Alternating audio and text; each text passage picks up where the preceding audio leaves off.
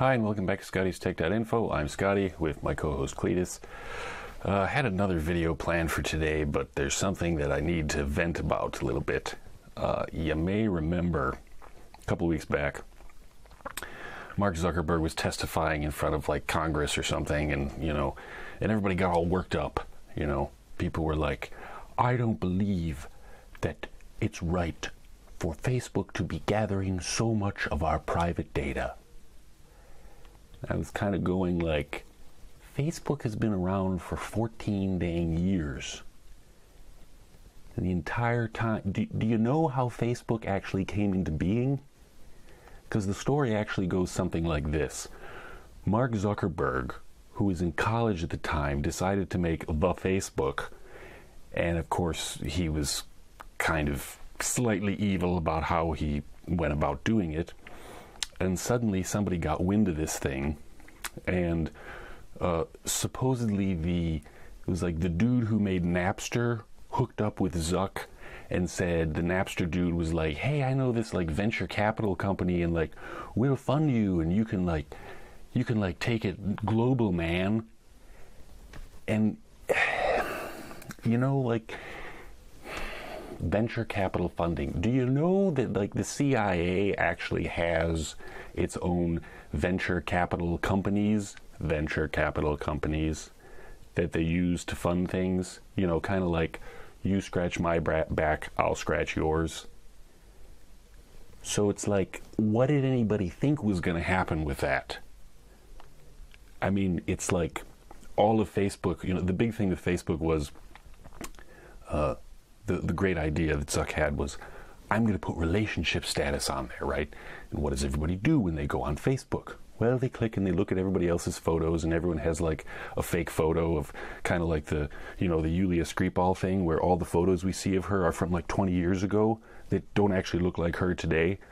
Yeah, that's pretty much Facebook, right? Using, basic human psychology and biology and yada yada, and of course then they hoover up all kinds of data and collect it, right? So yeah, venture capital funding. And do you remember, it was a couple years ago, there was this big thing that happened where basically it turned out that the NSA was spying on Americans and everyone else, and everyone was like, "No, oh my god, it's so horrible." And the NSA was like, "No, we're not actually spying. We're not spying on Americans. What we actually did was we traded some agents with Britain. We got the British agents to come sit." We got British agents to spy on Americans, and we had some of our American agents spy on the Brits, and then we just happened to exchange that information. So technically, we, the NSA, we're not actually spying on Americans. We're allowing the Brits to spy on all of you. So it's okay, right? Yeah, that NSA. This is the same NSA, of course, that designed the SHA-1 and SHA-2 hashing algorithms, which are used for like, cryptographic stuff, basically privacy and security features, especially for like online sites, right? And now they moved on to SHA-3, but SHA-1 and 2 were actually effectively designed and promoted by the NSA. Now, why do you think that might be? Everyone's like, no, it's like so mathematically secure, you can't possibly like crack it and blah, blah, blah. And I'm like, right. And of course the NSA said, you guys want to be safe and secure, right? So you should use these hashing algorithms.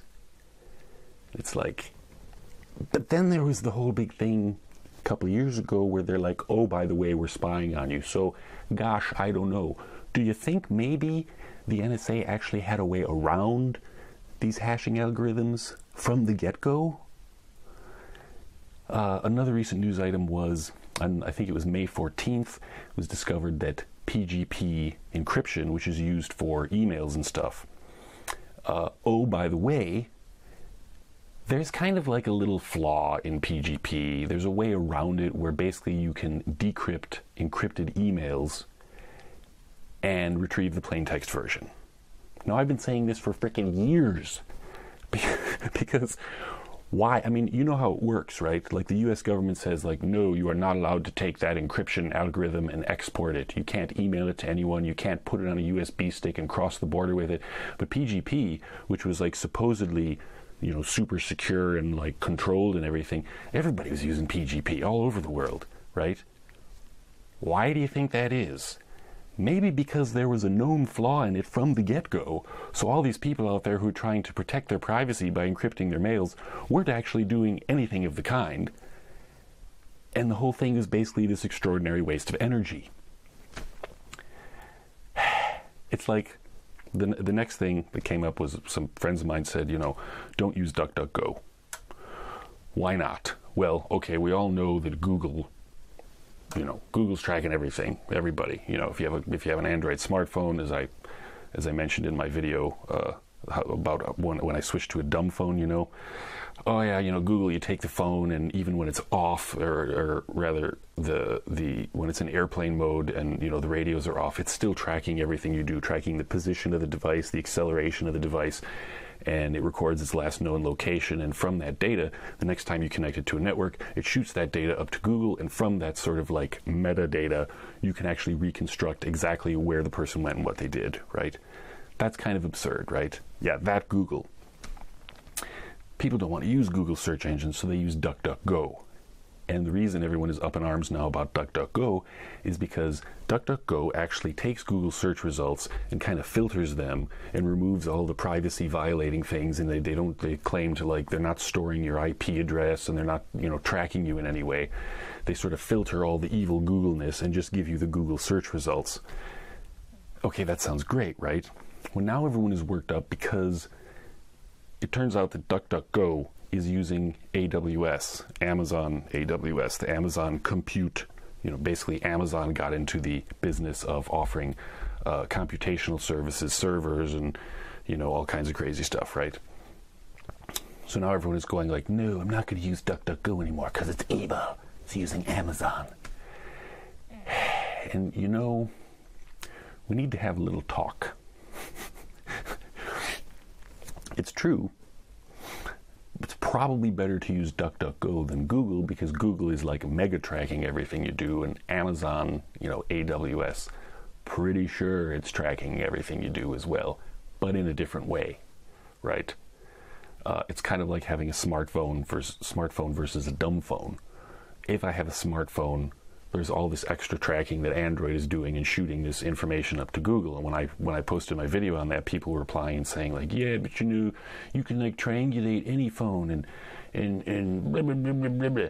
And it's like, yeah, I know. You can triangulate any device that is basically a radio transmitter. But the point is that if you use a smartphone, it's gathering all this extra data and it's making it extremely easy for you to be tracked. If you have a dumb phone, that data gathering is not occurring. Yes, the phone can still be triangulated.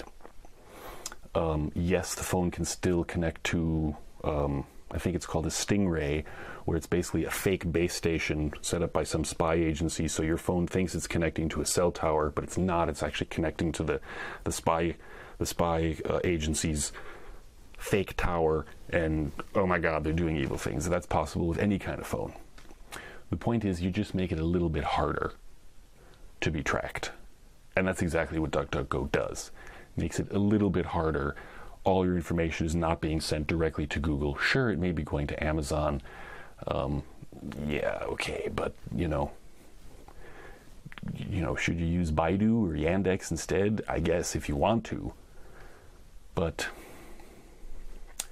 there comes a point where you have to realize that, as I've said for years, there is no such thing as privacy or security on the internet. It does not exist. It has never existed. The internet began as something that was wide open, and as it became more and more popular, basically all these intelligence agencies partnered up with these sort of, startup companies, and suddenly we have Facebook, and everything you do can be tracked and is being tracked. Of course it's being tracked. We have Amazon, where literally everything you buy is I mean, you all know the Amazon ads, right? You're looking at Amazon ads, and you look at some product, right, and then you go to like all these other websites, you're surfing, reading the news or something, and you keep getting those dang ads just pop up again and again. It's like it keeps throwing the same product in your face because you didn't click the buy button. They want you to go back and buy it, right? And it's like, you know, if you've shown me that image of that product 75,000 times and I haven't actually clicked the buy button, chances are maybe you want to show me a different product, because maybe I'll want to buy that one. But the thing is that, you know, there's never been privacy and there's never been security, and you can take certain steps to help protect yourself. But when the likes of, you know, there was the NSA spying scandal, and then there was the CIA spying scandal, and you've got all this stuff going on, and then it comes, you know, this whole Facebook thing comes up, and everyone is just like up in arms and like so offended that, you know, Mark Zuckerberg is spying on them, and it's like, yeah, where have you been for the past 14 years? Of course you're being spied on. But you know, at the same time, you wouldn't be watching this video right now if it wasn't for the internet. People all over the world have actually come to have come to know each other, and sometimes even met in person, and people find, like, you know, like partners on the internet, and think about the insane amount of knowledge that the internet actually provides. You know, there was this recent story about a woman who she was in an abusive relationship. I think the story goes she was in an abusive relationship, and she had like 3 kids or something, and over the course of like a year or two, she watched YouTube videos and built a house for her family. Now that sounds a little crazy to me, but I wouldn't doubt it, because when I don't know how to do something, I just hop on the internet and search, and you can find all kinds of information. Do you want to rebuild an engine for a car? There you go. There's everything you need to know. Like, the amount of information about absolutely everything that is available to everyone, just like right at your fingertips, is simply phenomenal. There's this massive, it's like a dispersal of knowledge, and like most of it is completely free. You can learn about anything you want. There are people who basically never went to school, and just by, you know, watching free online tutorials, they learned to be like a programmer or something, and they, you know, created some company or something, and whatever. I mean, the opportunities that are presented are absolutely huge. We also see that, especially after the whole, like, Russia hacked the election, I hate Trump, no, I don't hate Trump, blah, blah, blah, you know, that basically mainstream media is kind of falling out of favor, and there's all these alternative media sources that have become popular. And, you know, fake news, not fake news, blah, blah, blah. And none of that would be possible without the internet. Print versions of, you know, news magazines and newspapers and everything, they're all kind of dying because you just get all your information online now. And of course now there's this whole competition. Well, is this fake news, or is that fake news? And well, that's where you have to use your brain and think about it.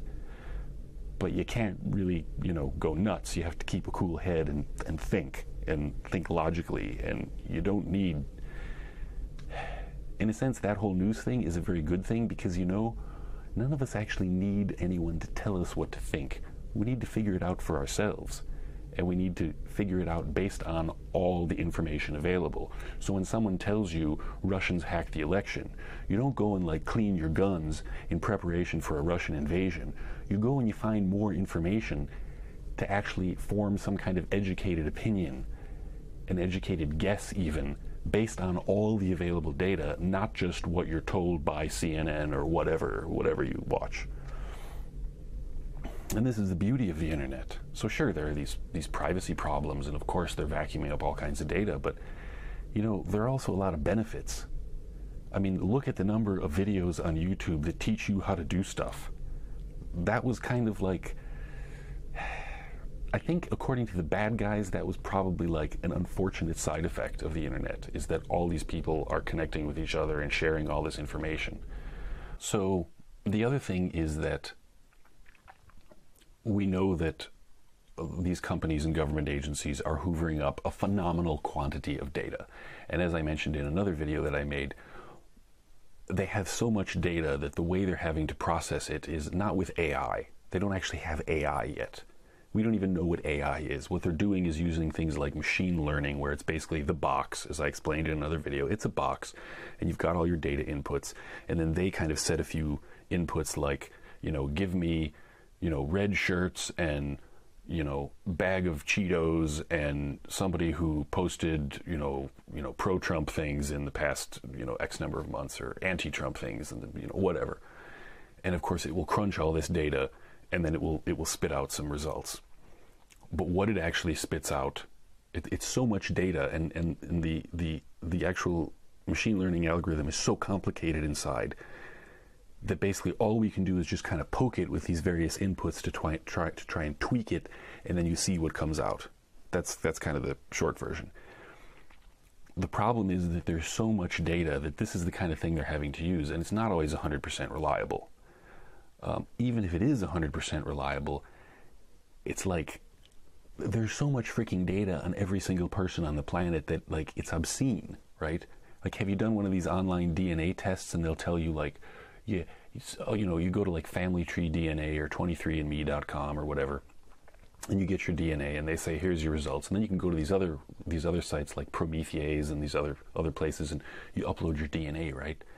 And you go like, well, I don't want to do that because they're going to have my DNA. And it's like, whoa.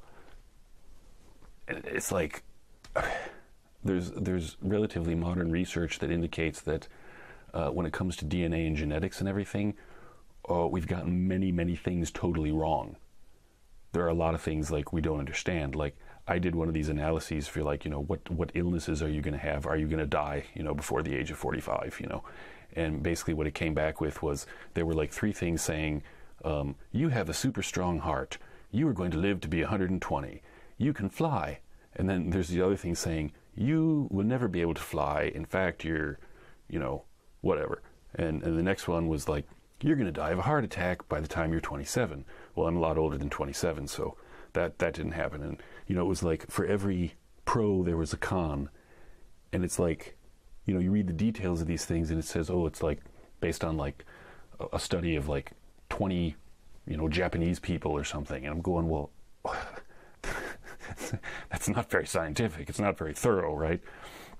But anyway, let's say all that DNA data also gets thrown into the pool, the Google, Facebook, secret government mega pool of data on every citizen. It's like, for every human being on planet Earth, they've got an amount of data that's like equivalent in size to the planet Jupiter. And it's like they want more and more, right? In the olden days, you had, I'm old enough to remember going shopping with my mom, and she would pay with a credit card, and they had the little machine, and it wasn't like electronic processing. It was like, take the card and then put the carbon copy papers on there and slide the thing back and forth, and that was how it worked, right? Then a few years later, it started to become electronic, and you had swipe cards, and now you have the little gold contacts in the card, the chip card, and you type in your PIN code and everything. When all that happened, that was great because they could instantly collect all kinds more data. Then the internet became popular, and it's like, okay, they're collecting more data, and then Amazon, Jeff Bezos created Amazon, and it's like, we're going to have, your credit card information, purchase history, and then we're going to have everything you click on and everything you view, and then they're going to have advertisements on other websites, and those other websites are going to feed data, and they're just gathering more and more and more data, and now you're going to throw your DNA data in there, and it's like you've got this massive quantity of data, and the people who are collecting all this stuff are like someone who's addicted to like Twinkies and Doritos, They just keep stuffing their faces full of like, more Twinkies, more Doritos, and they just keep like stuffing it in, and they start to feel sick, and then they're like, oh, but I need more, and eventually, like, they can't even think clearly anymore because their brain cells are actually being replaced with like fake nacho cheese particles and like synthetic whipped cream from the Twinkies, and they're like, and they just keep stuffing more data in, and eventually they're just going to get sick and go kapunk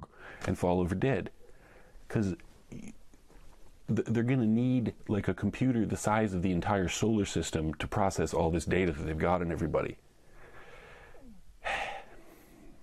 And I think already we're seeing, effects of, the absurdity of all of this. And I think it's a good thing that people actually are kind of getting fired up about Facebook and everything. But as usual, I think most people are just going to be kind of fired up for a week and then forget about it. I mean, it wasn't so long ago that the NSA spying revelations, and then it was CIA spying revelations. And it's like everyone was worked up about it for a while, and then you kind of forget about it. And then it's like, PGP is unsafe, and then, DuckDuckGo is evil, and people want something to freak out about. And technically, there is actually something to freak out about. But you can minimize your exposure, you can minimize your risk, but I think ultimately the benefits of all of this are going to outweigh the drawbacks. Because what the people who do this, like the Twinkie and Dorito thing, what they want is total control of all information. I want all the data on you that I can possibly get. And I want to control all that information. You can't do that. The total amount of information available about a person. How many life experiences have you had? When you were 5 years old, this happened to you, and so you have a fear of kangaroos or something. When this happened, how deep are they going to go? They're going to create psychological profiles on every person, and the amount of information that they would have to get on every person is so phenomenally huge that eventually, it's all just going to explode and fall apart, because it's gotten to the point of absurdity. And as I said, there are also benefits. There's dispersal of knowledge, sharing of information, people from all across the world able to interact with each other, and I think in the end, maybe a bumpy road between now and then, but in the end, I think that's pretty much going to win out. Because, we've seen this with things like the whole these laws in Canada where the gender pronouns and everything, and suddenly everyone knows the name Jordan Peterson because he stood up and said, hang on a minute, I don't have a problem with this, but you can't turn it into a law. And Jesus Christ, he's got a New York Times #1 best-selling book, and he's touring all over the world, and all the dude did was stand up and say, hang on a minute, legally this shouldn't be allowed, and pretty much everyone agrees with him, except for a small minority of people, and it was the internet that allowed that to happen. If the internet hadn't existed, then that would never have occurred, right? So, yeah, you can freak out if you want, but freak out in a measured fashion, and always keep in mind that, yeah, if you switch from a smartphone to a dumb phone, that's better, but there is no magic solution.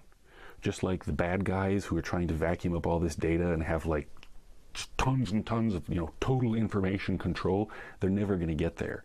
In a similar way, you can take precautions to protect yourself, your privacy, your security, but you're never going to have 100% privacy and 100% security. And I think at the end of the day, the important thing is to realize that we're talking about technologies and they can be used in this way or that way. If you're worried about Facebook spying on you, well then maybe you should get on Facebook and actually use it to your advantage and actually voice your opinions about things. When you see things that are going wrong in the world, you should say something about it, because chances are I do this all the time on my personal Facebook page, and it's fascinating to see, I'm pretty blunt, I voice my opinions about things, political things, social things, whatever, and it's always fascinating because usually 3, 4, 5 years later, I'm friends with people from back in high school, whatever, and they never post anything, they never say anything. A few years later, invariably, I see them posting something. And basically, people, they have opinions about things, they want to say them, but they're afraid to say them. Because Big Brother is spying on me, and what about this, and what about my job?